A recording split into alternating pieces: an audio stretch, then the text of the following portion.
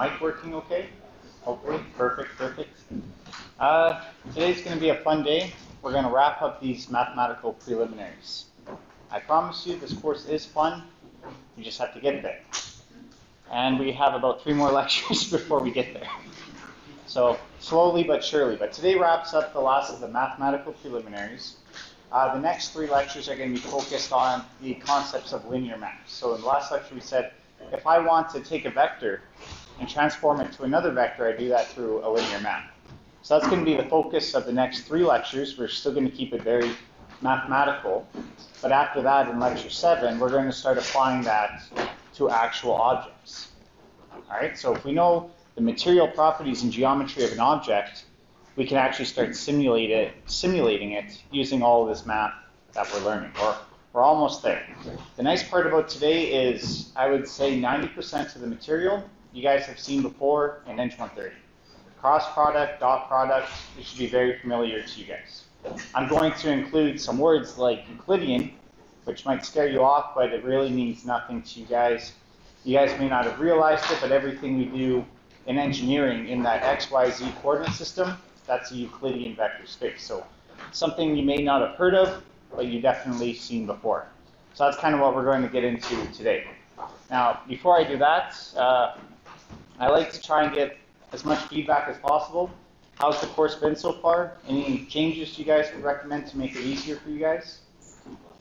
No? I got one request, and I'm curious what you guys think. I never thought about it. Would you guys like the examples that I solved, the PDFs uploaded to eClass of the examples that I solved? All right, so I will do that later tonight. I just want to remind you guys that when it comes to assignments, I have those assignment guide videos, so you guys can utilize those if you guys don't want to sit through the seminar recordings. The first seminar was already completed. Again, that section, I'm sorry, because a lot of the stuff that we cover in assignments requires both of the weekly lectures. So the assignment this week includes stuff from today's lecture, but of course we did the seminar and you guys didn't know what we were going to cover today. For those of you who have the seminar today, it'll be much easier because we'll have covered all the material in the assignment. Now for online students, which is none of you, we're having a seminar today from 5 to 6 on Zoom. You guys can show up if you guys want, the more the merrier, but it's 5 to 6. You guys are probably thinking, no thanks. So it's completely up to you guys. The seminars will all be identical, except for that first seminar that we did on Tuesday, because the computer wouldn't work and I had to do it all on the whiteboard. But hopefully the computer works today and the seminars should be good. Now one thing I want to clear up before we begin is question 3 of the assignment, because I've gotten a lot of emails. Question 3 is one equation with 3 unknowns. So everyone's saying, Clayton, infinite solutions, you're an idiot. Why would you give me something like that? The key here is that there's still solutions. There's just an infinite possibility. All you guys need to do is just give me one possibility.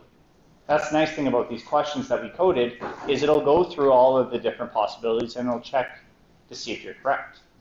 So in those type of questions, which I really want to get you guys used to because they're most likely going to appear on a midterm, where there is infinite possibilities, you guys have to try and figure out one of them. What I like to do in this case is finding the coordinates y1, y2, y3. 3 unknowns, 1 equation. I like to set 2 of them equal to 0. It makes the calculations much easier, and then I only have 1 unknown I'm trying to solve for.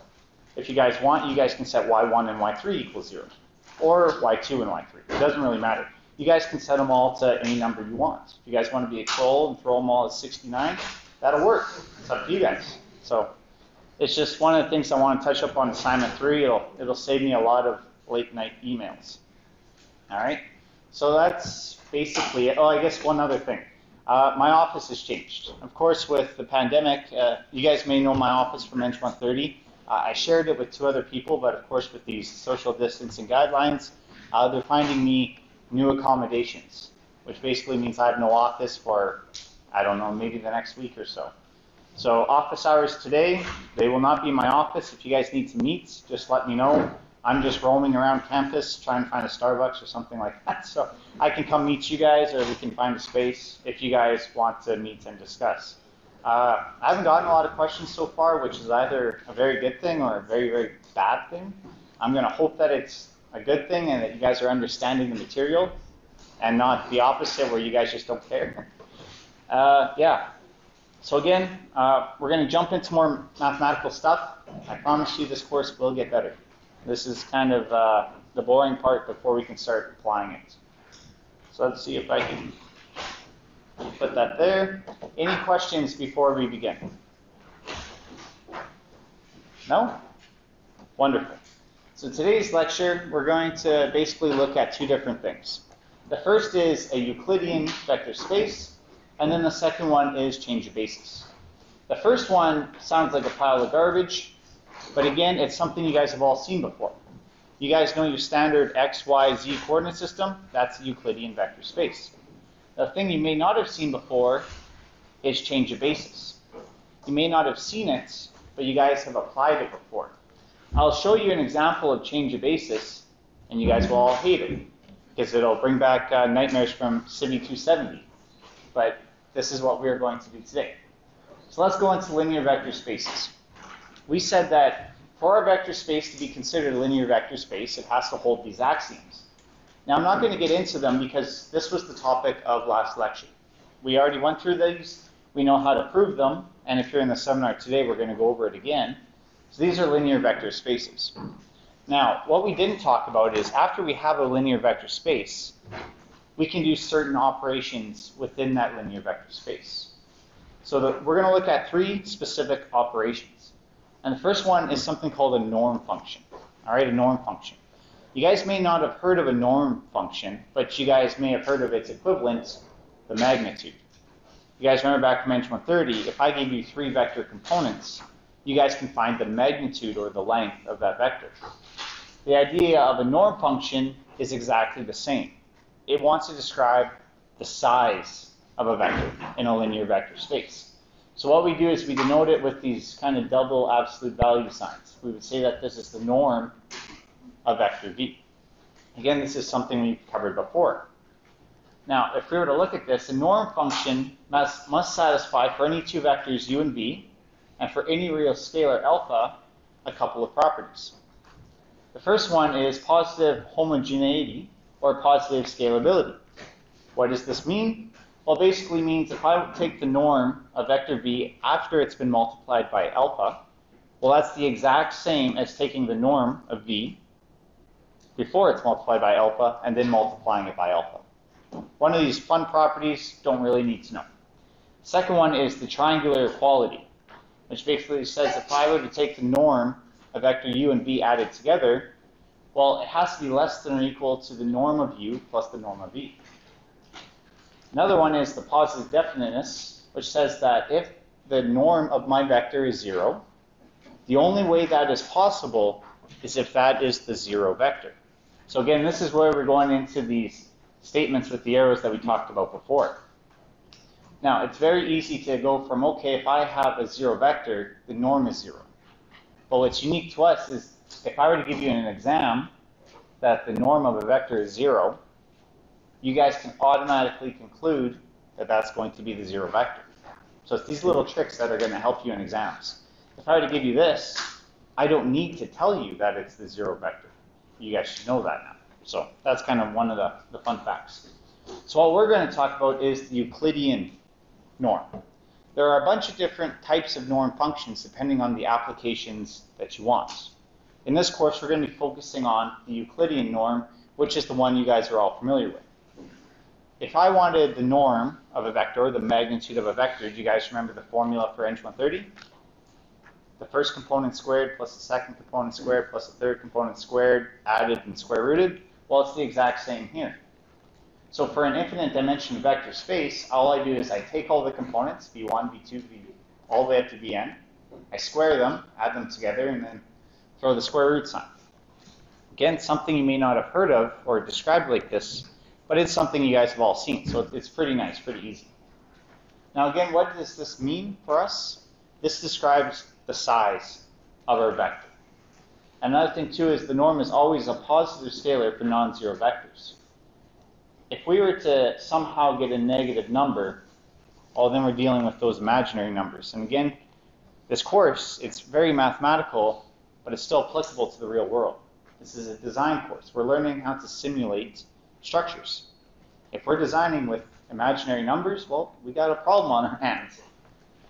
So again, if I were to show you this vector v, 4, -2, and 1, and I were to find the Euclidean norm, all I need to do is take all the components, throw it in, I get a value, and what this value physically represents is the actual length of this vector. So that's the Euclidean norm. Is there any questions about the Euclidean norm? I'll probably just call it norm. Euclidean's a bit much.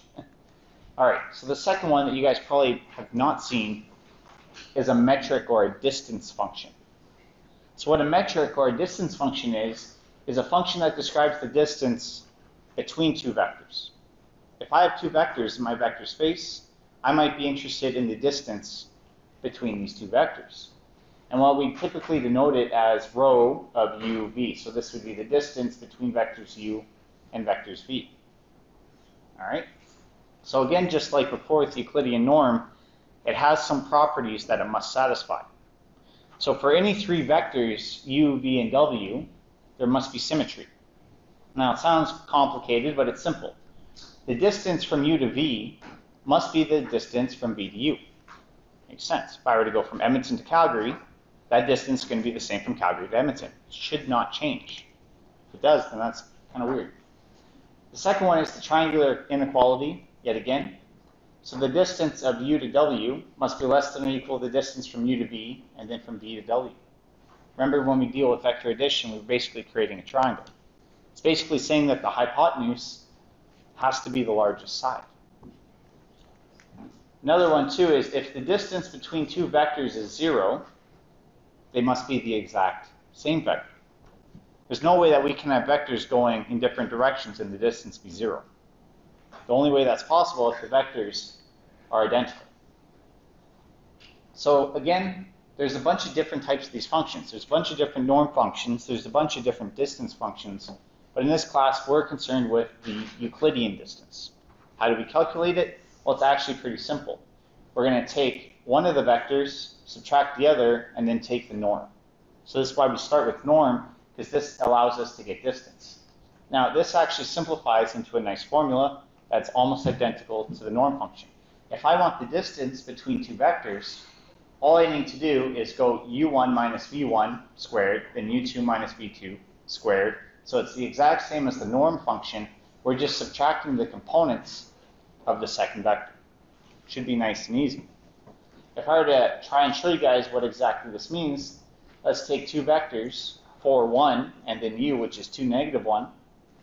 I can find the distance between them as 2.828. What does this mean? Well, this means that the distance between the two heads of the vectors is 2.828. So have I lost you guys yet?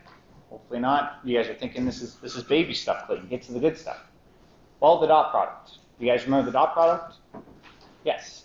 And this one is also very simple. So the Euclidean dot product is an example of an inner product function. So like I said before, there's different types of norm functions, and there's different types of distance functions. There's also what we call inner product functions. This attempts to give some sort of geometry to our vectors. Now, the most common example of an inner product function is the dot product. So the dot product is an example of an inner product function and is denoted as u dot with v. Now, this is actually nice and simple because if we have two vectors, to dot them together, all we do is multiply the components together and then add them together. Now, question for you guys, would this be a scalar or a vector? Scalar, exactly. So this will be a scalar. I always have to remind the N130 kids because they always somehow create a vector, and I'm not even sure how with that formula. So in 2 and 3 dimensions, we use the dot product to relate geometric angles between two vectors. All right, so this is, again, what we're doing with this inner product function. We have two vectors, and now we're trying to use this function to define some sort of geometry between these two vectors. So if we were to look at this formulation, u dot v is equal to all the components multiplied by each other, well, this is actually equal to the magnitude of the first vector multiplied by the magnitude of the second vector multiplied by cosine of theta. So this is where it gets important, because we have this cosine of theta right there. We can now solve for the angle between two vectors. So I can just rearrange my formula over here. Now if I were to give an example, we have our vector v, which is 4, 1, and u, which is 2, negative 1. I can go into that formula there, substitute everything in, and I get that my angle between them is 40.6 degrees. What does that mean physically? Well, it means that the angle between these two is going to be 40.6 degrees. Baby stuff. So now we're going to talk about some dot product properties, and these are basically related to the idea that the dot product is the angle between vectors, or is used to find the angle between vectors. So if two vectors are orthogonal or perpendicular to each other, u dot v is equal to 0. The dot product between them must be 0. Who knows why? Exactly. The angle between them, if we were to look at this formula, and they're orthogonal or perpendicular, well, the angle is going to be 90 degrees, perpendicular. Well, what's cosine of 90 degrees? 0, exactly. So from there we have a 0 on the right-hand side. So then I can take this garbage at the bottom, throw it over, turns to 0. I get u dot v is equal to 0. Now why is this important? Well, when we talk about the idea of those basis sets, those coordinate systems that we touched upon last lecture, what we want is something called an orthonormal basis set, which basically means that all of our axes are perpendicular to each other. So one question you guys will see all the time, I guarantee it'll be in the midterm, is this an orthonormal basis set? And I'm going to give you a bunch of vectors. How do you check if it's an orthonormal basis set? Well, you're going to dot all the vectors together, and you should get 0. If you dot them together and get 0, it means it's 90 degrees. That's what we want. The second one is a vector dotted with itself is equal to the magnitude of that vector squared. This one is very important when we start talking about proofs. That first lecture where we get into the good stuff, strain, this is going to appear, and this is going to be very critical to defining what we call the green string tensor, or the small string tensor.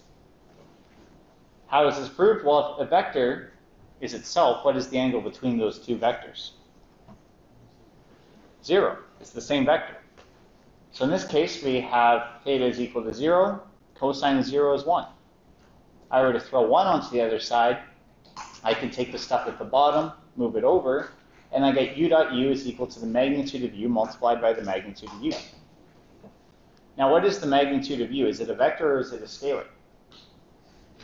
Scalar. So I'm basically taking a number and multiplying it with itself.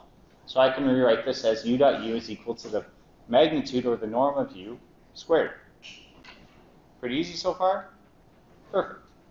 So let's talk about Euclidean vector spaces. Again, we have this idea that we have vector spaces, and each of these vector spaces must have these functions defined.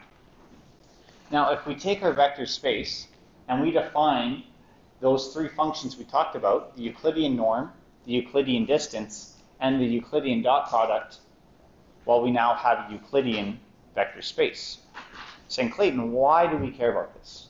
Well, this allows us to take it a step further and create the definition of these four things. The orthonormal basis sets, orthogonal projections, cross product, as I know you guys love, and the triple product. So all of these, besides maybe orthonormal basis sets, you guys have seen before. Do you guys remember cross product? Yes. Do you guys remember triple product? It's basically the cross product one step further. You guys, when you see it, you'll know. Orthogonal projections, just forget orthogonal. Do you guys remember projections? No? Oh, Eng 130 was not kind to you. All right, so let's go on to the first one. We're going to cover them all anyways. Orthonormal basis. So again, we talked about if we have a linearly independent set of vectors, they can form a basis set or a coordinate system. Now, is it the best coordinate system? Probably not. In order for it to be the most efficient, we want it to be an orthonormal basis set. Now this is simple because an orthonormal basis set has two properties, just two. The first one is all of the vectors have a unit norm. So if I want to define the x-axis, we know from the last lecture, I can define it as 5, 0. I said it would just be really, really long, but it's still valid. Well, that's not very efficient, because we have to take things in multiples of 5. So what we want to do is we want to make sure that all of our vectors have a unit norm. So the best idea, if I want to define an x-axis, wouldn't be 5, 0, it'd be 1, 0. So what does this mean physically? Well, it means that all of the norms of our vectors must equal to 1. So again, very common exam question, is this an orthonormal basis set? The first thing you guys want to do is just check the components and make sure that the norm is equal to 1. It's very easy to tell if it's not. And we're going to go through some examples and you guys will really see what I mean. The second property is that all of the vectors that form the basis set are perpendicular or orthogonal to each other. This goes back to the dot product. What does this mean? It means that E1.E2 is equal to E1.E3, which is equal to E2.E3, which is equal to 0. So if you ever ask to define this orthonormal basis set or prove that it is, just make sure that all the vectors have a norm of 1 and all the vectors dotted with each other must equal 0. That's it. It's nice and easy. Some examples, well, 1, 0, 0, 0, 1, 0, and 0, 0, 1. If I were to draw this out, we get this system right here, which I'm sure that all of you guys have seen before. This is why we pick it. It's an orthonormal basis set. But it doesn't always have to be like this. Another example would be this set right here.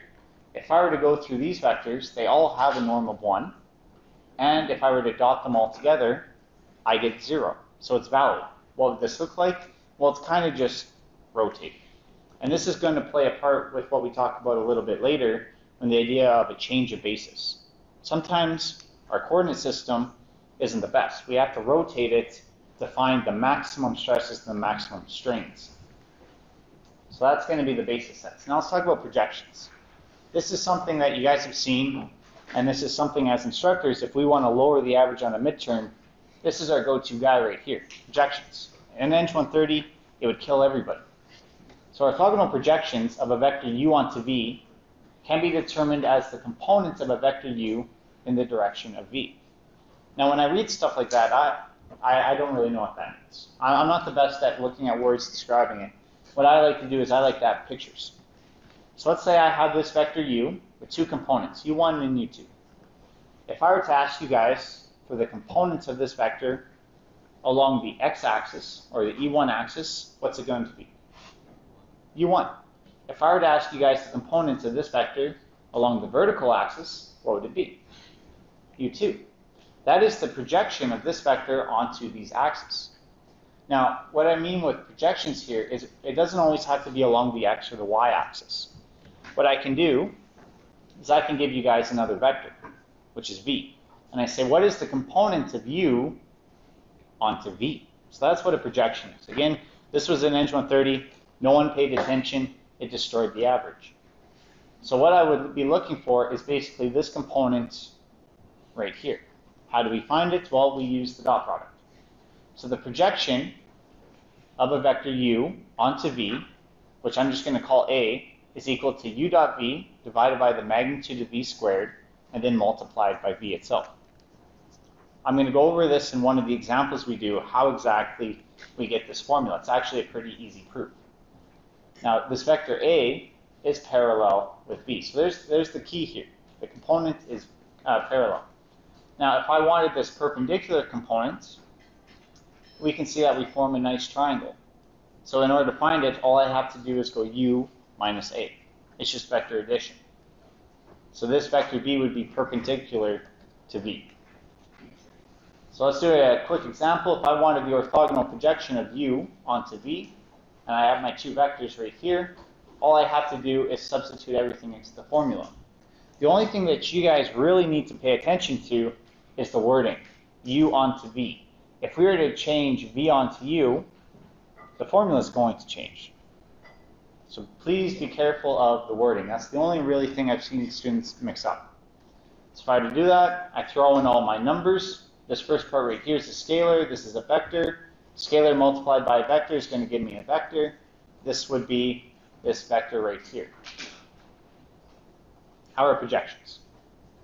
Much better, much better. See, you guys are smarter. That's the nice thing about seeing you guys in Eng 130 and seeing you guys now is Before, this would have blown your minds. But now you guys are like, come on, Clayton, let's get to the good stuff. So the last one is cross product. You guys all know cross product. But we're going to give it some additional properties. We did a very bad job in Engine 130 of saying, yeah, we use cross product for moments, and that's it. Well, what happens, and you guys probably seen this in Math 102, cross product is very, very special. It has a lot of things we can prove. If I were to take any sort of continuum mechanics, solid mechanics, fluid mechanics, finite element, any sort of simulation textbook, and go through the proofs, every single one is going to contain the cross product.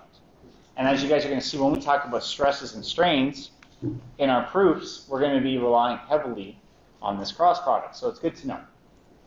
So cross product is a unique operation in R3 between two vectors u and v that returns another vector w. Now here's the key.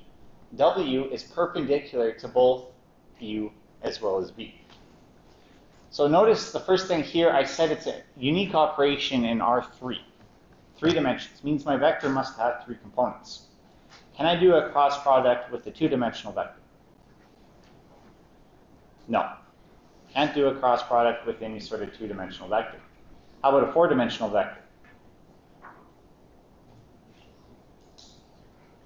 I'm seeing a lot of... The answer is no. So do you think the cross product only applies to R3? Doesn't apply to R2, doesn't apply to R4. It's actually really weird. For some reason, the cross product can also be applied to R7. I don't know why, just a little fun fact. But again, in this course, we're keeping it practical. No one cares about R7.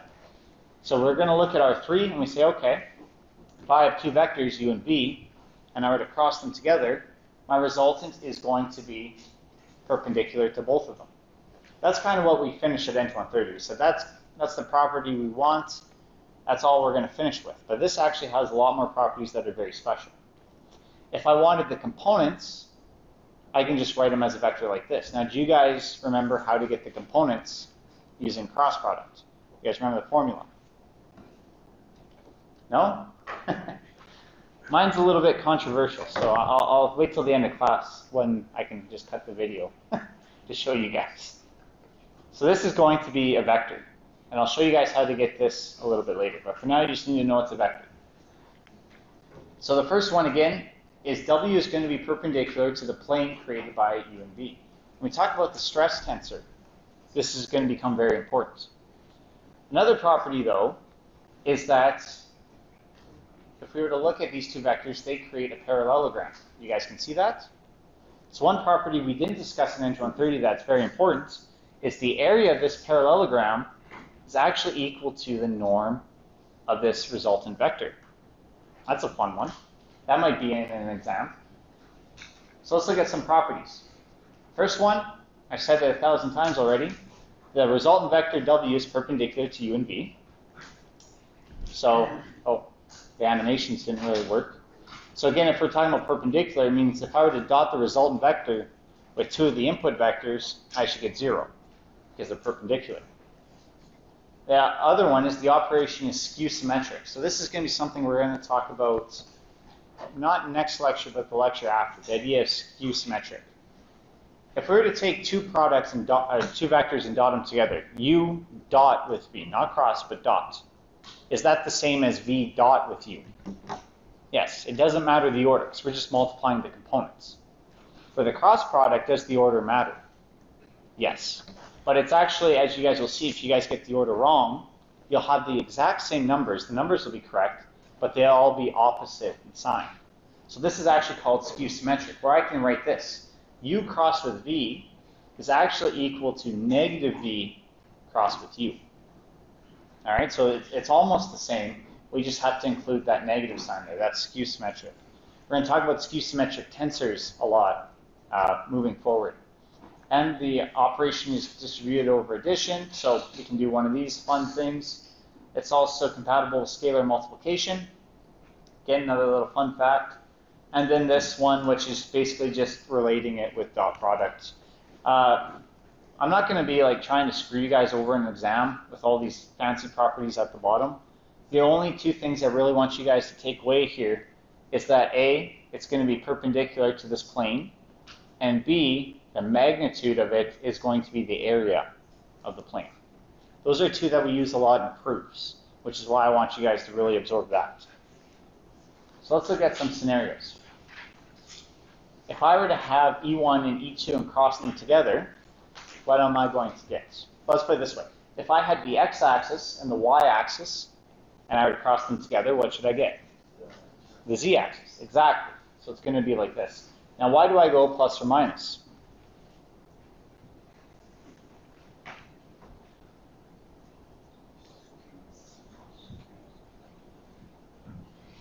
It's because, again, the order matters. It matters if I'm going from E1 to E2 or the other way around. I don't know what exactly these are, so I can't make any sort of conclusions. If we were to look at this, though, it's pretty easy to tell using the right-hand rule. If I were to go from E1 over to E2, my axis should be pointing this way. If I were to go E2 over to E1, my thumb is pointing the other way.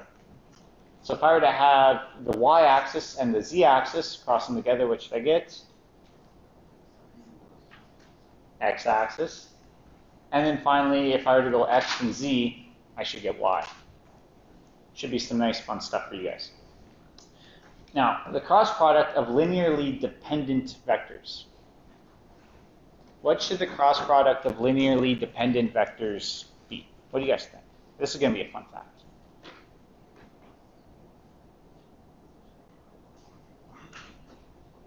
Who wants to take a guess? No one? The cross product of two linearly dependent vectors is 0. And this goes back to the idea, again, that the magnitude of the resultant should be the area of that plane, right? The area of the plane created. If I were to have two linearly dependent vectors, they can be written in this form. So if I were to look at this, am I creating a parallelogram between these two? No, there is no area. So this occurs with 3 different occasions. One vector is equal to 0, the other vector is equal to 0, or U is a linear combination of V. Easy way to see this again, we don't create any sort of parallelogram. This goes back to the other property. If I were to cross a vector with the 0 vector, what should that be equal to? If I were to take a vector and cross it with the 0 vector, what should it be equal to? 0, exactly. Because if I were to have the 0 vector, it's basically just a dot. Again, we're not creating any sort of parallelogram. So that's why I like to show the parallelogram, because it's very easy to see all these cross-product related proofs. So now we're going to move on to the triple, or what we sometimes call it the scalar product. This is something that you guys have seen before, you guys just don't know it. You guys remember in Eng 130 where we had I, j, k, and then the position vector? But remember we said that there is a way to also multiply in I, j, and k to get a determinant? Well, that is basically the triple or scalar product. So it's the volume of the parallel pipe created by the vectors u, v, and w, which is this. So I can take u, and then I can dot it with v cross w. So again, this is the exact same formula we had in Eng 130, we just had I, j, and k. So all we're doing is instead of I, j, and k, we actually have numbers. So once we get this vector component, we multiply it by u. Once we get this vector component, we multiply it by u2. Once we get this vector component, we multiply it by u3. So it's something that you guys have seen before. You guys just haven't really applied it. And in some exam situations, you're going to have to use this. And I'll show you guys when, but not right now. So it has some properties, and they are basically just gross. The last two are the ones I would probably want you guys to know. If u, v, and w are linearly dependent, this is equal to 0. One of the reasons why, that you guys can see very simply, if we said that they're linearly dependent, this cross product must equal 0. Another one is if u, v, and w are orthonormal, all perpendicular to each other, the cross product must equal plus or minus 1. Now this idea of plus or minus 1 is going to come back a lot later on, but we're not going to talk about it too much right now. So this is the end of this. We had 2 slides on change of basis, but let's do some examples because I can see you guys are falling asleep. So the quiz itself is composed of 3 questions, each dealing with one of those formulas that we just discussed in the theory. So the first question says, consider R2. So by R2 it means 2 dimensions. With the Euclidean norm, and then it shows the formula for the Euclidean norm as follows. And it says, how many vectors have, and then part A says, a norm of equal to 1. So norm equal to 1, well that means the length of the vector must be equal to 1. So let's look at this kind of this grid here, and let's just put, for fun, oops, I did the eraser. You guys will see me do that lots. So for fun, let's just put some labels. So let's say we got 1, 1. On this side we got -1. And then over here we also have -1.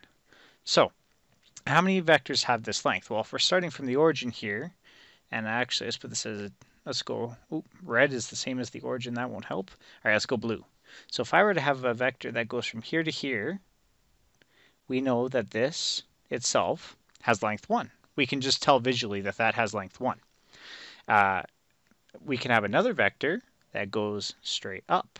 So from the origin straight up here, and we can tell visually that these ones have length 1. And we can quickly verify that because if I were to do the coordinate points of this vector, it goes 0 on the horizontal axis and 1 up.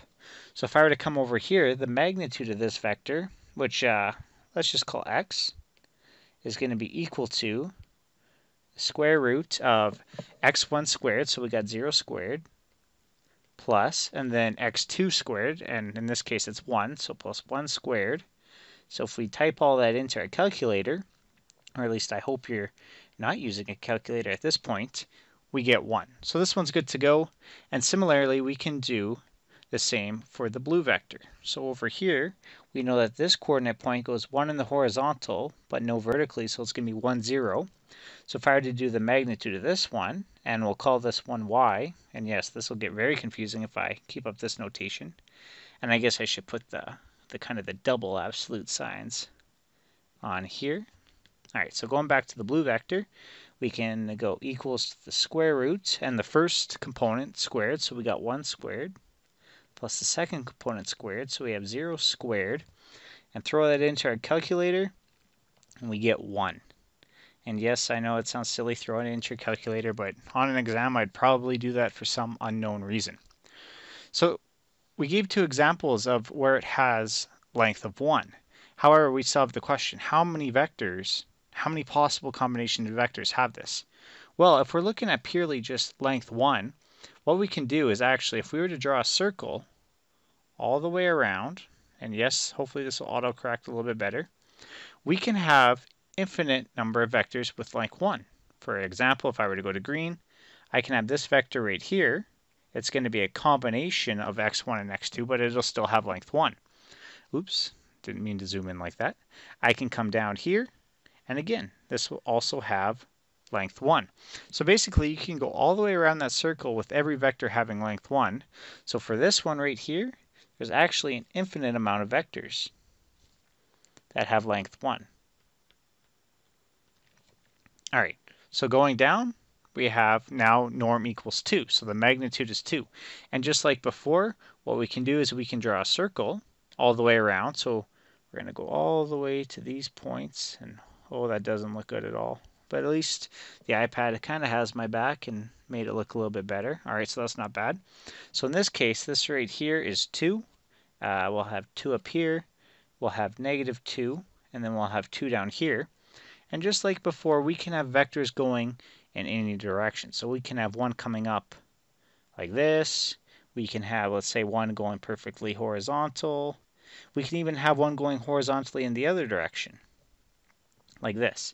So just like before, for norm is equal to 2, there's actually infinite vectors, or possibilities. There's an infinite amount of vectors that could have norm is equal to 2. And if I were to prove one really quick, well, we know that for this horizontal one, we know that it goes 2 horizontally and then 0 going across. So if we were to put this into our formula, so we go the norm of x is equal to the square root of the first component squared, so we got 2 squared, plus the second component squared, so 0 squared, put the square root over top, what we get is this is going to be equal to 2. And yes, I know I'm being really lazy picking the horizontal and vertical vectors, but let's be honest, that's how that's how you get the good grades. Anything lazy works perfectly. A grade is still a grade, a mark is still a mark. Who cares, as long as you get there. So now, the final part of the question is kind of the most interesting one. How many vectors have the norm 0? And as you guys know, I didn't draw a grid because this one's kind of a unique case. So for this one, what we're going to do is we're going to look strictly at the formula. So if we were to go, the norm of x is equal to the square root, and remember, we're only sticking in 2 dimensions. It's going to be x1 squared plus x2 squared. So if we look really quick, both of those components are squared. So no matter what, those are both going to be positive values in the squares. So the only way that this equation will ever equal to 0, there's only one possible solution. It's x1 is equal to x2, which is equal to 0. So for this case, there's only one vector with norm 0, so one vector. And in this case, it's the 0 vector. And this is the only vector that'll ever have norm or a magnitude of 0. And that can just be proven by looking at the math. The only way that equation is going to equal 0 is if x1 is equal to x2, which is 0. All right, so moving on, we have consider R2 again. So again, we're sticking with 2 dimensions, but now we're going to talk about Euclidean distance. So the formula right there is x minus y. How many vectors have x minus y is equal to 1? Well, just kind of like before, there's going to be an infinite amount of vectors. Now, how can we pick one of these vectors? Well, it's pretty simple. All I want to do to make this really easy for myself is, let's say I have a point here, or sorry, yeah, let's say we have this point, and this point is located at 1. And we want the distance between 2 points to be 1. So if we know this point right here, I know that the scale of the graph is going to be off, but if this point is 2, we know that this distance from here to here is equal to 1 right here. So all we have to do is say, okay, well, this will be vector 1, this orange one, and this one right here. If just looking by it, doesn't even matter what y is, because what we'll have is we'll just put y. So the coordinates at this point are 1 comma y, and we have the second vector, which will go from here over to here, and the coordinates of this one are 2 comma y. So again, as you guys will see, I'm kind of cheating with this. If I were to plug these values into the formula below, so if I were to go row, this is how I do row. I know I put a little tail that everyone thinks is kind of weird. So we know that this is going to be equal to the square root of x1 minus y1 squared. So in this case, it doesn't matter which one you pick because they're both going to cancel. So let's start with the orange one. So let's say 1 minus 2 squared, and then plus the second components minus each other. And in this case, if they're both at y, what's going to happen is we're going to have y minus y squared. And if I put this over top, just finish off the square root, throw that in, well, the y minus y squared, well, that's just 0 squared. So this kind of cancels out. We're left with negative 1 squared, which is 1, and then the square root of 1 is 1. So in this case, row of x and y is going to be equal to 1. And if we go up, well, yes, that's what we're looking for. So perfect. And again, there's infinite amount of combinations. So instead of doing a horizontal one like this, what I could have done is I could have picked a point, let's say a point here and a point here. And the distance between these two like this is going to be equal to 1. So let's say that these values are at negative 1, and then down here is negative 2, and then this is the value x. And then I could have just made 2 more vectors. So like something going like this, and then I could have had a second one going downwards like this. And you can do this kind of rotating this all the way around the coordinate system. So again, there's going to be infinite vectors for this case. So infinite vectors. All right, so the second part of the question, how many vectors have a distance of 0? Well, again, we have to look at the formula for this one. So what I'm going to do is I'm just going to write the formula really quick. So x minus y is equal to, and I don't think I left myself enough room for that, but we go x1 minus y1 squared plus x2 minus y2 squared. So if we look at this formula, what we need is we need x1 minus y1 to equal 0, and same on the other side. So the only way that this is going to happen is if the vectors are in the exact same position. So let's say I got vector 1 coming like this, right here, and its points are x comma y. Well, the only time that the distance between these two vectors are going to be 0 is if they're the same vector. So my second vector would also kind of overlap over top here and be the same one. And that you guys can very quickly visually see that yes, the distance between those two vectors is going to be 0. They overlap each other at the end. But now we have to ask ourselves, how many combinations of vectors have the distance between them equal to 0? And like before, there's actually an infinite amount. Infinite vectors. And the only reason is because I could have two overlapping vectors like I did above, or let's say I can have them down here, something like this, where I have the first one, and then I have the second one. So as you guys can see, I can just rotate those two vectors all the way around the coordinate system to give myself an infinite amount of vectors. So that's how many vectors have Euclidean distance of 0. So now we're going to start getting into the fun stuff. So it says consider R3. So now we're talking about 3 dimensions with the Euclidean dot product. Find 3 vectors perpendicular to, and then the first one, I guess, is this x is equal to 1, 0, 0. So perpendicular. So something is perpendicular. If I have 2 vectors, and the best way I can do this is to draw. So let's say that I have a vector here, like this, and then I have a second vector that comes out like this.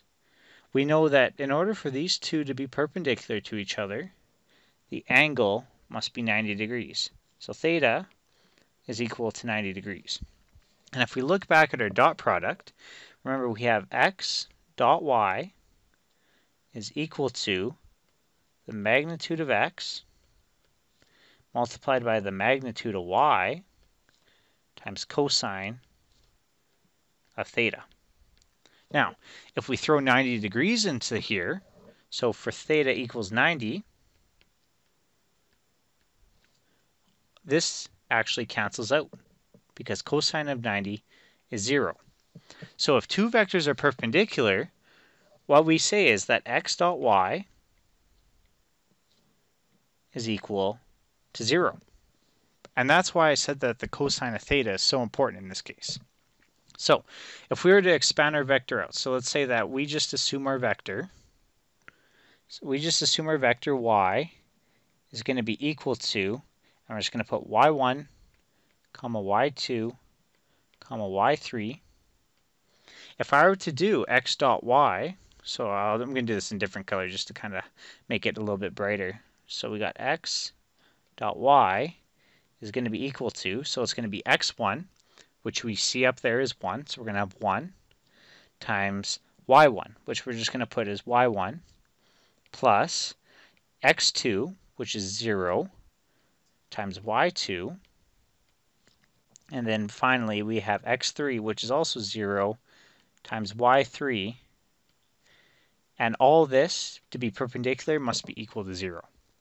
So from here, it's really, really easy to see that no matter, if I were to look at these two, the y2 and the y3, it doesn't matter what those are, because if we're multiplying them by 0, they'll be 0. The only limiting factor we have to consider is this y1. So for a vector to be perpendicular, we just need that y1 to be 0. And y2 and y3 could be anything else. So if I were to just look at vectors, I can say, let's go y is equal to, as long as the first one would go 0, and we can put any other numbers. So we can go 5, 6, we can go y is equal to, remember the first one's 0, and we can do anything, so we can go 1 comma negative 2, and then a third one would be y is equal to 0 comma, let's go 3 comma 5. So these are all perpendicular because if we were to substitute these values in, we got x dot y is equal to 0. So as long as that y1 is 0, y2 and y3 could be anything that they want.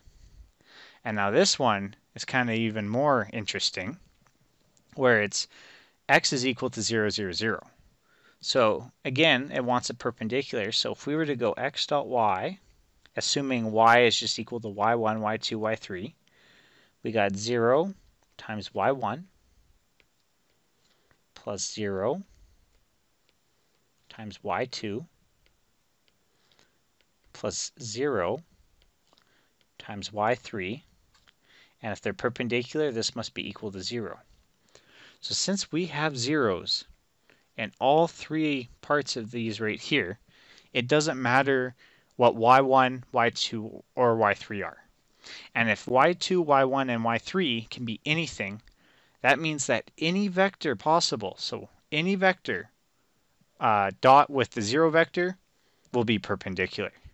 So from this case right here, we have an infinite amount of vectors that when we dot it with the 0 vector will give a perpendicular vector because it doesn't matter. So if I were to go up to top really quick, let's just say I go y1 is equal to 6, y2 is equal to 4, and then y3 is equal to, let's just say 3. Well, 0 times 6, that's going to be 0. 0 times 4, that's going to be 0. And then 0 times 3, that's going to be 0. And if I sum all three of these up, well, what do you know? It's equal to 0, meaning it's perpendicular. So that's it for the quiz. Again, hopefully a lot of it was just nice review from Eng 130. At least that's what I'm counting on. Again, the only thing that's really different was the terminology. But once you guys get the new terminology down, it's a piece of cake. And as you guys can see from the calculations, they're pretty simple. And this is what to expect on the midterm. So if the calculations are easy here, hopefully they'll be easy on the midterm, and you guys will all be happy with your good marks. So that concludes quiz number 4. In quiz number 5, we're going to continue on with some a bit more advanced operations. So I will see you guys in quiz number 5. So this quiz is relatively short. We only have 2 examples, and the first one says let x is equal to 1, 1 and s equal to 1, 0. Determine the orthogonal projection of s onto x. So this question is nice for you guys because if you guys get this in exam, it's just straight up plugging in numbers into the formula, nice and easy. But the trick with this one is always the terminology. So it's very important to identify what's being projected onto what. So in this case, I'm going to highlight it here. It wants the projection of s onto x. Now it's going to be very important because that influences what numbers we substitute into our formula. So if this is the case and we have s onto x, what this is, if we substitute it in the formula, this will be the projection of x.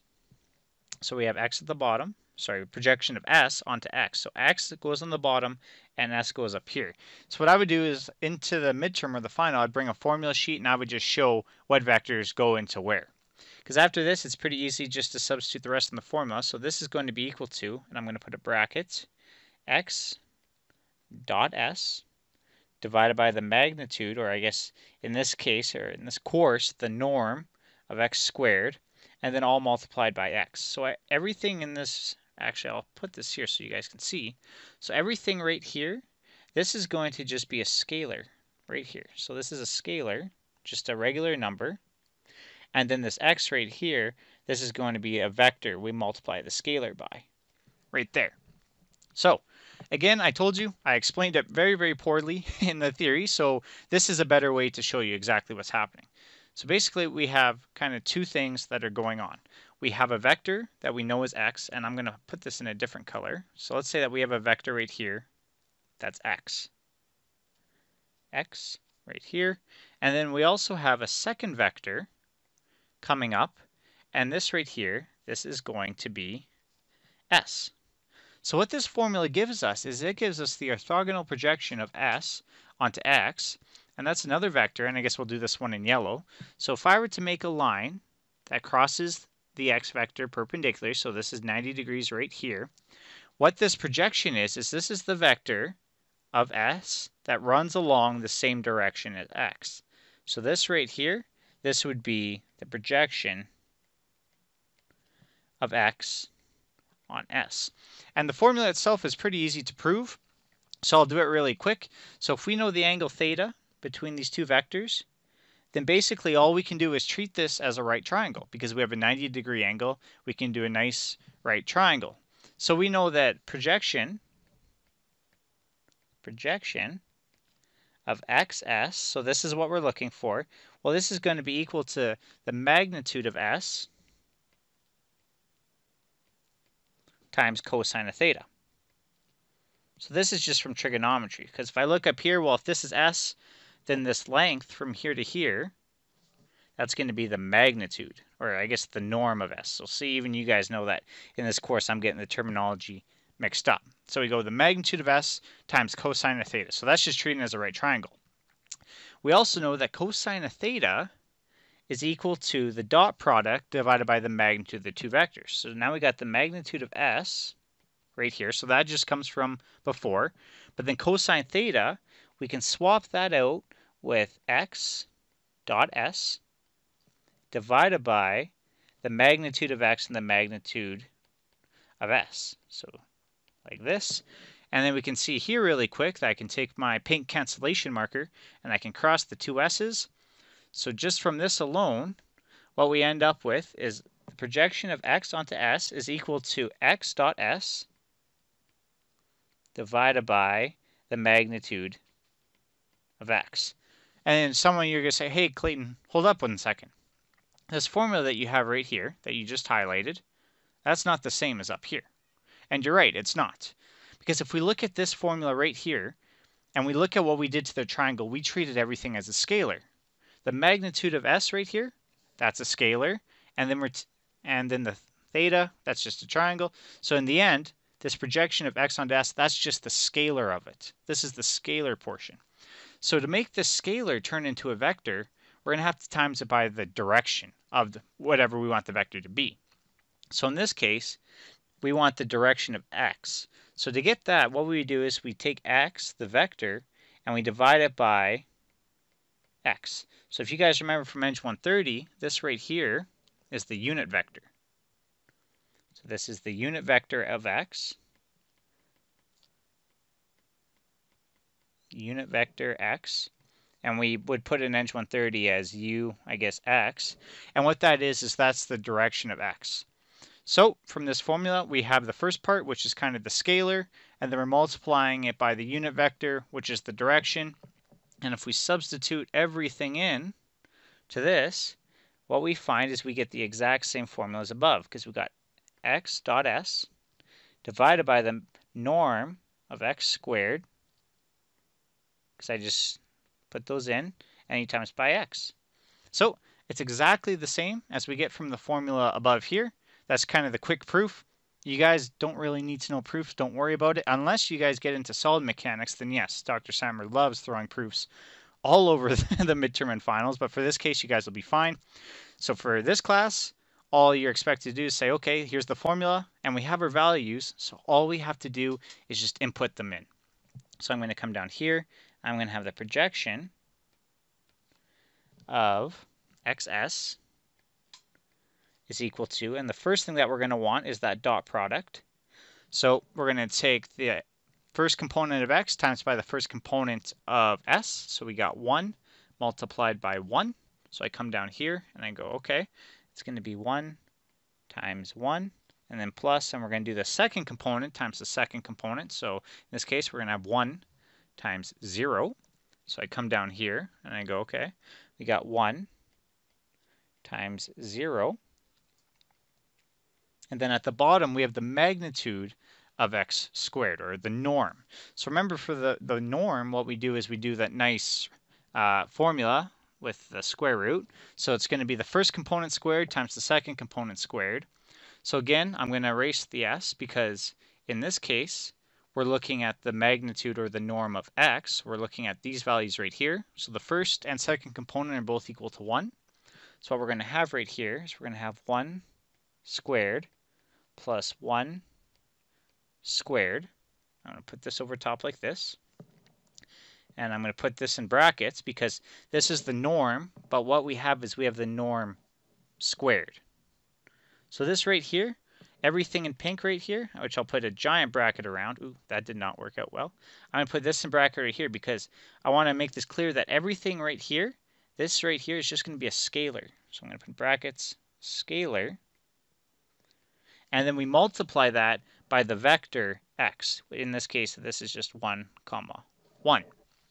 So it's easy to go through here.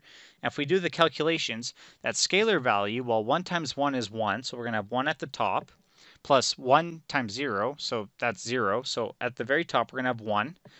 The bottom, we have, and I guess I should highlight this, we have 1 plus 1, so we got 2, the square root of 2, but then we square it, so we get 2.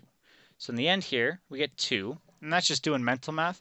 What I'm going to hint to you guys, just use your calculator. That's the easy way to go. Don't be like me. Use your calculator. I get the worst mistakes.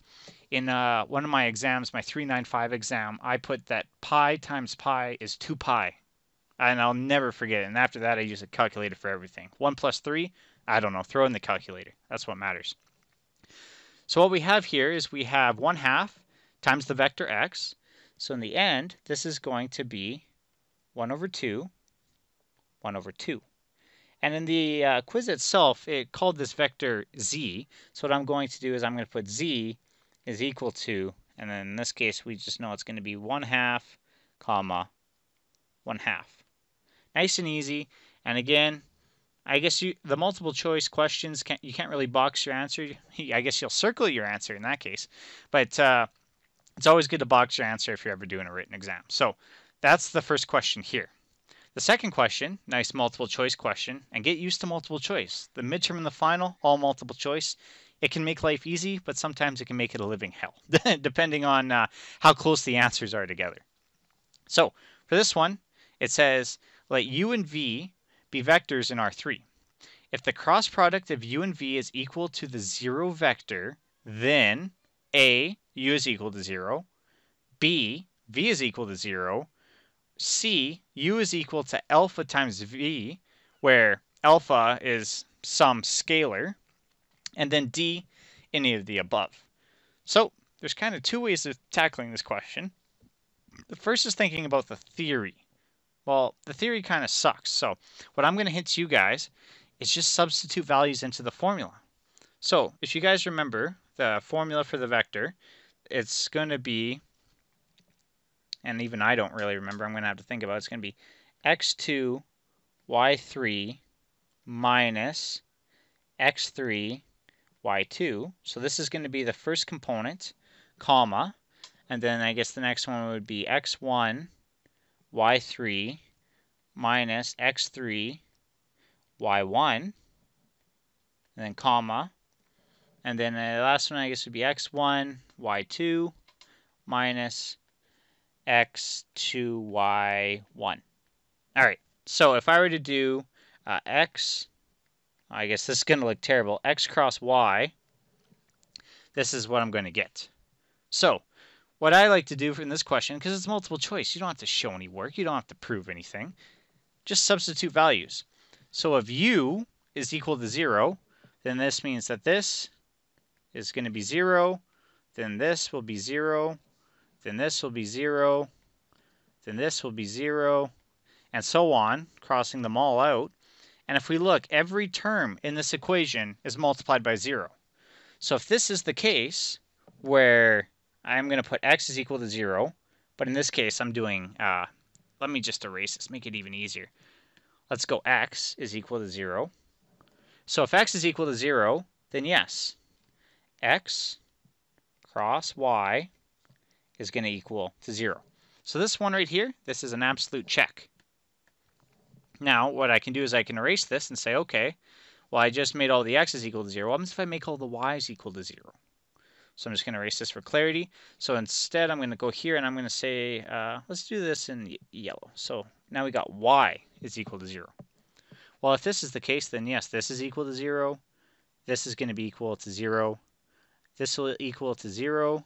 This will equal to 0. And then so on and so on.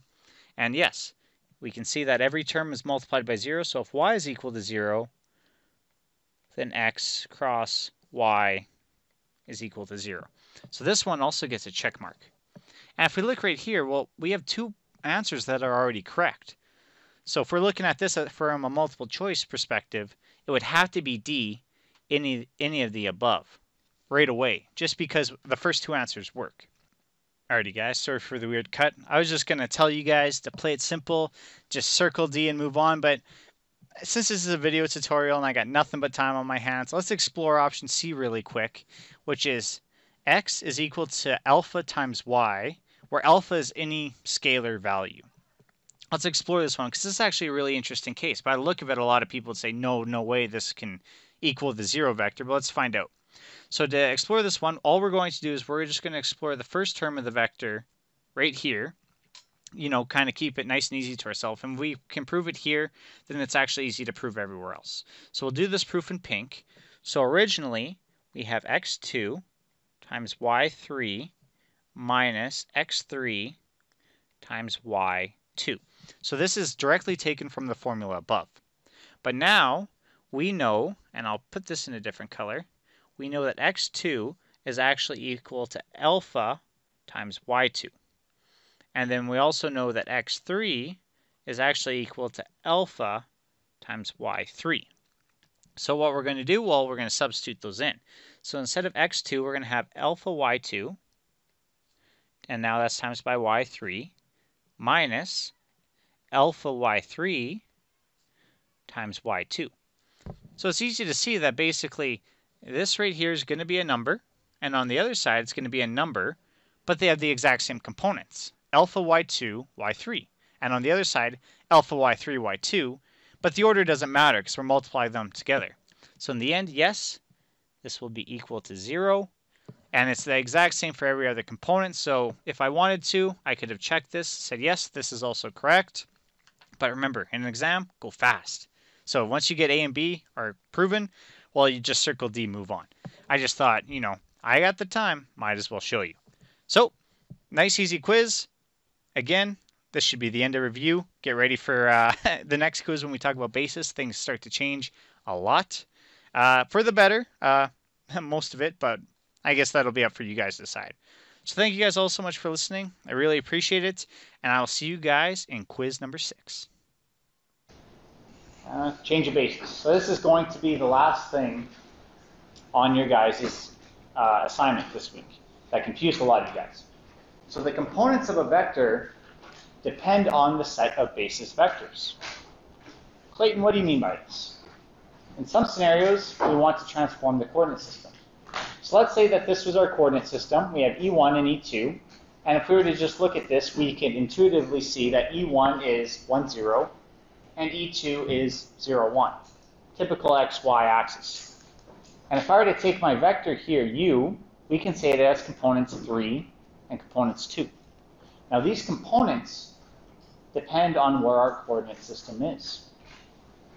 So if I were to take my coordinate system now, I'm not touching U. That red vector, I'm just going to leave it. If I were to just solely take my coordinate system E1 and E2 and transform it into this, again, this U stayed the exact same. All I did was I rotated E1 and E2 to get E1 prime and E2 prime. Do the components of U now change? Exactly. In this particular case, if I went from 3, 2 and I rotated it, I would get something like this. And the amount, or the change here depends on how much I actually rotated. So the key here in change of basis, everything stays the same. I'm just rotating the coordinate system. Now again, I like to keep things practical. When would I ever use this? Yes? Exactly. So this is where Civi 270 comes back and says, hello. You guys remember Moore's circle?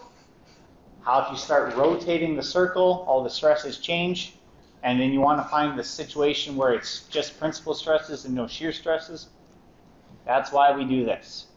What you guys are going to see is we're going to get a stress tensor, or a stress matrix, that is defined in this coordinate system. But what we do is then we rotate the coordinate system to find out when that matrix is maximum, because those are the stresses we want to design for. If I were to find my stresses in this system are 10 MPa, and I design for 12, and I'm thinking I'm good, well, you guys may have a problem once you find out that the principal stresses are actually 15 MPa. Then you guys will be in court. No one wants to be in court, except maybe jury duty. I thought that would be fun. I'm not sure, though. Has anyone done jury duty? No? Oh, hopefully one day. I'm curious. All right. So the question that I want to try and pose to you guys, and this is going to be on the assignment, how exactly do we go from here over to here? Typically in these questions, there will be one of two scenarios. In both scenarios, I will give you u. I'll give you the original vector. And what I would want you guys to do is find q and then determine u prime. Q, as we're going to see, as long as you know the amount of rotation, it's very easy to determine. Very, very easy. So that's going to be one scenario. I give you the amount of rotation as an angle, let's say 60 degrees. You solve for Q, and then you can solve for U prime. The second case, which is on the assignment, I give you guys U, I give you guys U prime, so you have both of those. I ask you for how much did we actually rotate our system. But before we do that, you guys need to answer this question. If I have U and I want U prime, how do I calculate it? This goes back to the idea of linear maps. We have an input, we have a linear map, and now we have an output. So this is just matrix multiplication. If I wanted U prime, I'm just taking my linear map Q, which is going to be a matrix, and multiplying it by my vector U. So this is the first thing you guys need to know for that last question of the assignment. How do I get U prime? Well, I just take my linear map and multiply it by the input. Nice and simple. The question is, what exactly is Q? I know it's going to depend on theta, but how exactly do we get it? So Q in general is called the coordinate transformation matrix. There's going to be two types of matrices that deal with these coordinate transformations, a rotation as well as a reflection matrix. As you guys may have guessed in the previous slide, that was a rotation matrix. The components of it, so Qij, so the ith row in the jth column, can be determined using the dot product. So this right here is the dot product. And it depends on the basis sets. So we're going to take Ei prime and dot it with Ej. So if I wanted Q11, I would take E1 prime and dot it with E1. And I'm going to show you guys how exactly we do this. So let's do a counterclockwise rotation. I'm saying counterclockwise because in your assignments, it's clockwise. First problem I have is students will see this Q matrix at the bottom that's going to be shown. They're going to throw it into the assignment and say, Clayton, I got it wrong, but I followed everything correctly. I'll say, no, you didn't. Remember, the assignment is clockwise, but for here we have counterclockwise. So this is going to be our original basis set, 1, 0, and 0, 1, and we're going to rotate it counterclockwise. So we're going to get something like this. Now notice that the basis set stays perpendicular with each other. So that means that the angle between E1 and E1 prime is going to be theta, and the angle between E2 and E2 prime is also going to be theta. You guys see that so far? Perfect. So if I'm looking at this formula, in order to find Q, I need the components of both E1 and E2, but I have those, we're good to go, as well as E1 prime and E2 prime, but I don't exactly have those. So the first thing I want to do is figure out what is going to be these two components. How do I do that? Well, I create triangles. You'll see a lot of this course is just creating triangles. So what I can do is I can create a triangle right here. This is going to be a right angle. And we know that E1 prime, the length of this, is equal to 1. We can determine that directly from here. This is going to be 1, so the hypotenuse is 1. And what we want to do is we want to find this x component right here. Well, if I know this is theta and the hypotenuse is 1, it's going to be 1 multiplied by cosine theta. Make sense? If I were to do the other side and say, okay, I now have the x, but I want the y component right here, well, I'm going to take the hypotenuse 1 and now multiply it by sine theta. So I get E1 prime is equal to cosine theta, sine theta. Make sense? So as we can see, as we start to rotate it, more and more, E1 is going to change more and more. If I were to look at my second triangle that I can create going this way, it's going to be the exact same thing, but there's going to be one trick. If I were to look here and say, okay, well now I know this is 1, and I want this vertical component, or sorry, this horizontal component right here, I know I'm going to use sine. One thing that we intuitively have to see is that now our axis is shifting into the negative side. Do you guys see that? Instead of going this way, it's now going the other way. So that's why we have -1 times sine theta. We get negative sine. If I want the vertical component, I just take cosine, multiply it by 1, I get cosine theta. So is it clear how I got these two things? Perfect. When you guys do the counterclockwise rotation, it's the same process, but now you're just going, oops, the other way. So hopefully that makes sense. So now that I have all these components, I can figure out what my components are. If I wanted Q11, it's going to be E1 prime dotted with E1. So cosine theta times 1, cosine theta, plus sine theta times 0, 0. So I get cosine of theta. I can do that with Q22, and I can do it with every other component. And what I get is Q for counterclockwise rotation is going to be this matrix C right here. So now that I know this, and I know what my U is, and if I know what theta is, I can solve for U prime. In the example, or sorry, in the assignment, I give you U, so let's go back. I give you U prime, I give you U, and I ask for theta. If we remember what Q is, the only unknown in Q is theta. So you basically have your system of equations right here. So is there any questions about change of basis? No? Good, you guys are still nice and happy? Perfect. Because that's the lecture notes.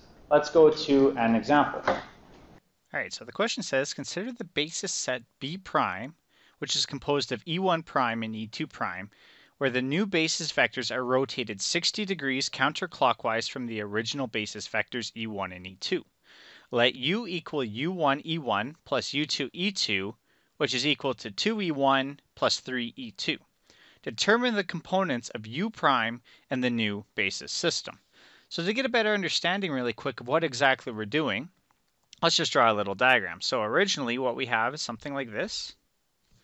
Let's say, oh, I should probably actually draw this right in the center because I will look like an idiot if I don't. So let's just say that these are our original basis vectors, E1 and E2, something like this. So we got E1 and we got E2. And if they're orientated in such a way like this, we know that E2 is going to be 0, 1, and E1 is going to be 1, 0, something like this. And in this current basis system, we have a vector U. And the vector is going to come out, let's say, it's higher than this, so let's say it goes something like this. So this right here is going to be U, not to scale, of course. And if it says that U1 E1 plus U2 E2 is equal to 2E1 plus 3E2, it's very easy to see that U is going to be 2, 3. So this is what we originally have.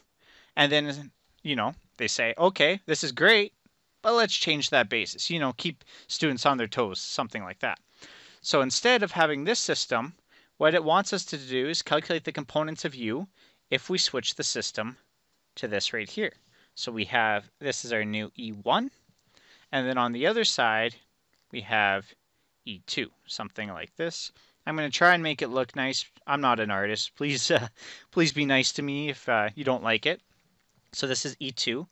And since these are our new coordinate system, what we're going to do is we're going to put prime. So this is our new basis right here, this E1 prime, E2 prime. And the angle between the new basis system and the original one is angle theta, which we're given is 60 degrees. So the whole goal of this question is basically saying, okay, well, we had U in the original basis, and it had coordinates 2, 3. Now, when we rotate our basis system, what are the new components of U? So, in order to do this, we go to the nice formula that we're given before, where it says the coordinates U prime are going to be equal to a matrix Q times the original components U. And luckily for you guys, I gave you this nice formula. And remember, if it's a midterm, just use the formulas. Write it down. It's an open book test. Use those formulas. Go really fast, because that's what it's about. We're not testing you on the theory. Unless you go to grad school, then yes, the theory will be very important. But as I remember saying, for this particular scenario where we're just rotating the system, our Q is going to be equal to cosine of theta. So cosine of theta. And the next component is going to be sine theta. And then at the bottom, we have negative sine theta. And then finally, we have cosine theta. And again, this is easy to prove. And after we get the answer, if you guys want to stick around, I'll show you guys exactly how I got those values. So we're going to have that right there. And we're going to multiply by the vector u. So on this side right here, we'd have the vector u, which is 2, 3, just like this. So, and I'll pull this down, so something like this. So in this case right here, we're given that our theta, so I'm going to highlight this part right here. Oh, that did not work. Hold on 1 second, guys. Technical difficulties, of course. So this part right here, the only thing we're missing is theta. But luckily for us, the question gives us theta. So theta is equal to 60 degrees. So from this right here, we have a matrix, which we know all the values, and we have a vector, which we know all the values. So all we have to do is substitute in, throw it into our handy-dandy calculators, and we find that u prime is going to be equal to, and sorry, I just want to get the brackets kind of right so I don't look like an idiot. And I'm going to use a lot of significant digits. I'm sure it's not going to be this picky on the midterm. So I get u1 prime is equal to 3.598. And we get u2 prime is equal to negative 0.232. 232. Something like that. So a question to change a basis, it's actually pretty simple if you already know Q. And for the midterm, ones that I've seen are usually just the standard rotation. So if it's a standard rotation, you guys can easily figure out that the Q is this, and then you just substitute values, plug and chug. But let's say that you have a question that you don't really know and you have to go to the theory. Well, let's figure out how you can use the original formula to get what you want. So remember that Q is equal, and I'm going to kind of write this in, make it a little bit bigger. So this is the theory part. So you already have your answer, but if you guys want to stick around to see how I got the sines and cosines, this is what we're going to do. So we know this is going to be E1 prime dot with E2. And then moving on to the next one, we got E1 prime again dot E2. And I realized that I messed up the first one. I'm sure that a couple of you guys noticed that mistake right away. I'm not good with proofs, I'll be honest. I'm not the best with proofs. At the bottom, we have E2 prime dot with E1. And then finally, we have E2 prime dot with E2. So if you guys look at this, it's easy to see that the only values that we need to solve for our Q matrix are going to be the vectors E1 and E2, and then E1 prime and E2 prime. So if we look at this, not look at this really, but if we just remember from before, E1 is 1, 0, and E2 is going to be equal to 0, 1. So that's not bad. That's nice and easy from before. So the question becomes, okay, well, what is going to be my E2 prime and my E1 prime? So what I'm going to do really quick is I'm just going to draw another coordinate system, and I'm going to put our new vectors in. So let's say that this is for the general case of a rotation of theta. So something like this. Sorry, takes a little while. So this is going to be our new E1 prime, and we got E2 prime. And I should probably put the original ones up here. So this was our original E2 and our E1. So here's where it gets kind of interesting. So we rotate this by theta. What I can do is I can make a right triangle right here. Just like this. So we got one right triangle, and then on the second side, I can make a second right triangle. Just like this. And what's nice about our original E1 and E2 is they had magnitudes of 1. and that magnitude's not going to change. So basically in this purple vector, this length right here is going to be 1, and then on the other side it's going to be the same thing. This length right here is going to be 1. And that's easy to prove because if we look at our E1 and E2, which I guess I'll highlight right here, the magnitude of those vectors is 1. So nice and simple. So from here, we can easily find the components just by using simple trigonometry, because that theta that we rotated by down there, that's also going to be the theta over on this side. So all we have to do to figure out our vectors is just by looking at it and using simple trigonometry. So for E1 prime, we know that the first component is going to be kind of the new x component, which is going to be this right here. And in order to get this value, we times the hypotenuse by cosine of theta. But since the hypotenuse is just 1, this is just going to be equal to cosine of theta. And then we can move on to the vertical components, which is this one right here, which is going to be the hypotenuse times sine theta. But the hypotenuse, again, being 1, all we get here is sine of theta. So that right there is our E1. And we can go to the other side and say, okay, well, E2 prime, and do the same thing. So our horizontal component is going to be this component from here to here. And we realize that to get that component using that triangle, it's going to be sine theta. But now we have to recognize that this is now going into the negative direction. And since it's going to the negative direction, this would be negative sine of theta. And then similarly, we can conclude that the height of this is going to be cosine of theta. So from there, we now have our new basis vectors E prime, E1 prime, and E2 prime. So if we look at the thing, all we have to do is dot these vectors together to get our final components. So what I'm going to do is I'm going to just go down the list. So our first one is E1 prime dot with E1. So remember, we're just taking the first components and multiplying them together, then multiply the second components to get a scalar. So the first component of E1 prime is cosine of theta. So I'm just going to put cosine of theta. And then we multiply this by the first component of E1 prime, which we can see up there is just 1. So this is going to be times by 1. And then plus the second component of E1 prime, which is sine theta. Oops. I need to keep it consistent. Sometimes I put the brackets around theta, sometimes I don't. In this case, I'm not going to. And we multiply that by the second component of E1, which is 0. So from here, we can see that cosine theta times 1, well, that's just going to be cosine of theta. And this time I will put the brackets, just to really confuse you all. And then sine of theta times 0, well, that's going to be 0. So we can tell that our first component of Q is going to be cosine of theta. Now I can go down the list and go E1 prime dot with E2 now. What we find is that we have the first component of E1 prime, which we remember as cosine of theta. And then we multiply that by the first component of E2. And I'm going to highlight it up here, just right here, so you guys can see or provide reference to yourselves. The first component there is 0. So this one's going to be times by 0. And now we do the second component. So again, we have the sine theta multiplied by the second component, but this time the second component is 1. So from here, we got 1, and we can put them together to figure out that this is going to be just sine of theta.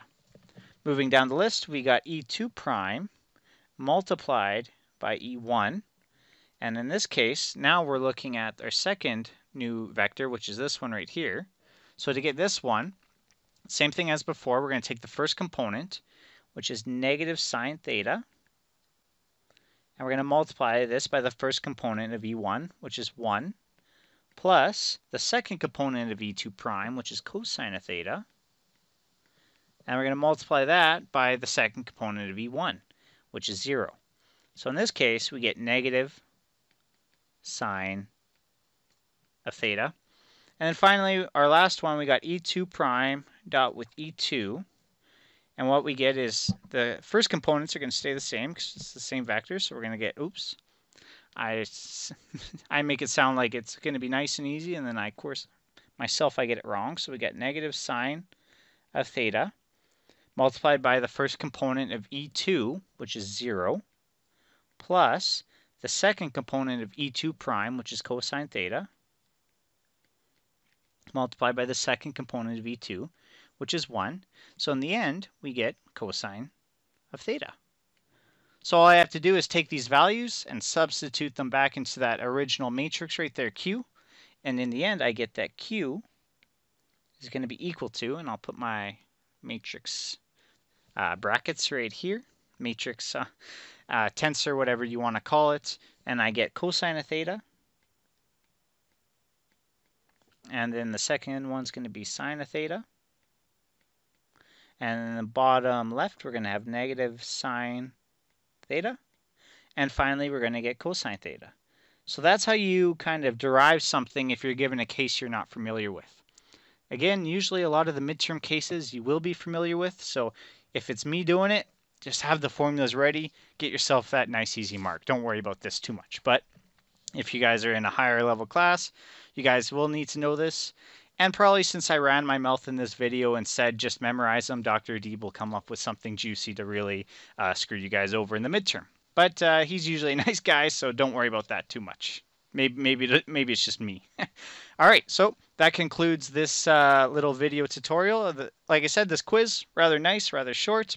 I hope you guys learned something, what a change of basis is, and then hopefully you guys will see later on in life why we use it. So thank you guys all so much for listening. I'll see you guys in quiz number 7.